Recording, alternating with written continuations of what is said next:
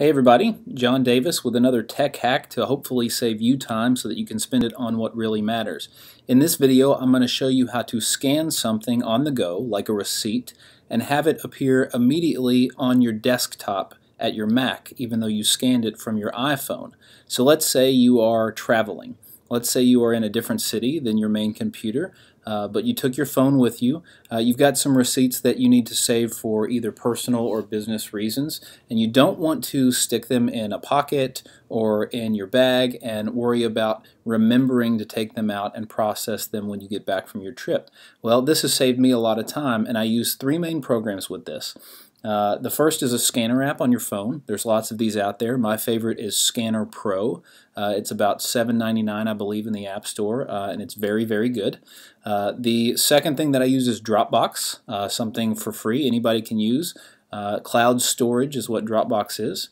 It connects your phone and your computer. And then the third thing I use is an app on the Mac called Hazel. Hazel is a very powerful automation app. Costs about $29. And what you can do with Hazel is you can make Hazel watch folders on your Mac or in Dropbox cloud storage, and Hazel can be set up to do things automatically anytime a file comes into one of those folders. And so I'm going to show you how this workflow works right now. Let's open up my Scanner Pro app on my iPhone, and I'm going to scan something. What I want to scan is this right here.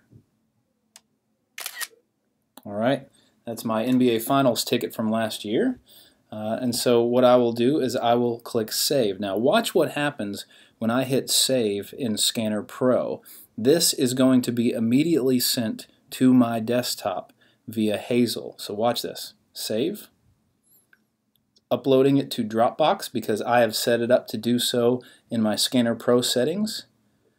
And it puts it in the right folder in Dropbox. That's what I've set it up to do, and then there it is on my desktop. And so this is very, very handy because let's say you're traveling like we talked about before, you scan a few receipts. Well, when you get back to your office or you get back to your home and you open up your MacBook or your desktop, they're right there. And if you, like me, keep your desktop pretty clean, then what I do is anytime there's something on my desktop, I know that I've got to process that. So I open my MacBook up. If there's a receipt in there from yesterday or from last week, that tells me I need to do something with that receipt. Again, this all works because of this nice little app called Hazel that you can buy on the Mac. And I'll show you how this all works. In my Finder, I'll open my Dropbox, and right here is a folder that I've created called Mac Desktop.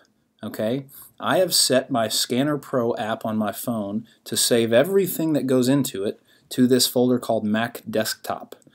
And I will also show you Hazel. This is the Hazel preference pane. This is where you work in all your rules that you will do for Hazel. Now, what happens when I scan anything through Scanner Pro is it comes right into this folder called Mac Desktop.